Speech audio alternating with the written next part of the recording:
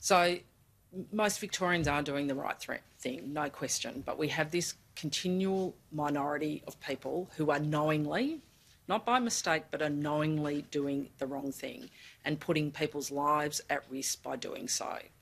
It's ridiculous, it's unacceptable, and it is dangerous. That's why we've put in place extraordinary powers. It's why we've put in place additional police, and the Chief Commissioner will talk about the additional police that are being tasked to the enforcement role, as well as the additional PSOs that are being tasked to the enforcement role. So extraordinary powers for an extraordinary time, largely to target some of the people in our community who think they can get away without following the rules. So just to be clear, Victoria Police will be out there enforcing the curfew.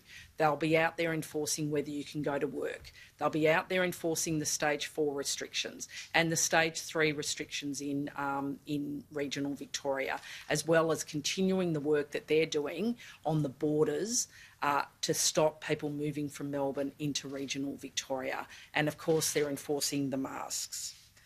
We've seen, unfortunately, just in the last 24 hours or 48 hours since we've had the curfew, and you know, it is a big adjustment for Victorians to deal with the curfew, but we've had dozens of people who have decided they don't need to abide by the curfew. So even though there's an adjustment period, even though Victoria Police have given a bit of a grace period, there are a number of people who have knowingly breached the curfew. So somebody who decided they were bored and they were going to go out for a drive.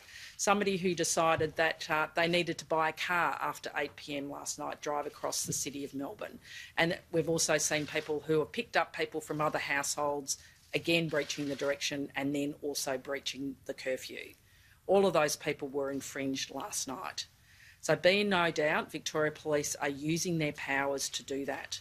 They will have extra police out there. They have those extra powers. In relation to those who aren't self-isolating, who aren't following those directives, people who are positive, the people who are at the highest risk of spreading this disease, this virus across our community. Not only, we've got the spectrum of fines now, that gives Victoria Police some additional options in terms of making clear to people that this is being taken exceptionally seriously. Victoria Police also will be able to ultimately detain people if people continue to breach that. That is not what we want to do. We don't want to do that.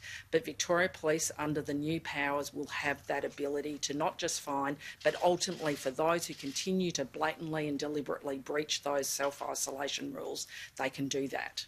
Similarly for those who continue to go to work. So this is serious. This is serious for all of us. That's why we have provided extraordinary powers to Victoria Police. It's why yesterday they issued another 161 fines to the community. We don't want to see that figure grow, but unfortunately, given we continue to see this minority of people out there in our community breaching the rules, unfortunately that's likely to grow, and Victoria Police will not hesitate to infringe people and do what they need to do to keep our community safe. Victoria Police members are members of our community, so they know this is really, really tough for everyone. It's tough for them as well as members of our community, but they also know that this is absolutely critical that they enforce these rules, and they will do so. And I want to thank each and every one of those Victoria Police members who are out there putting their lives on the line in enforcing these penalties, in enforcing these directives on our behalf, on Victoria's behalf. I ask everyone to play their part. Support Victoria Police by following these directives, and we'll get through this together.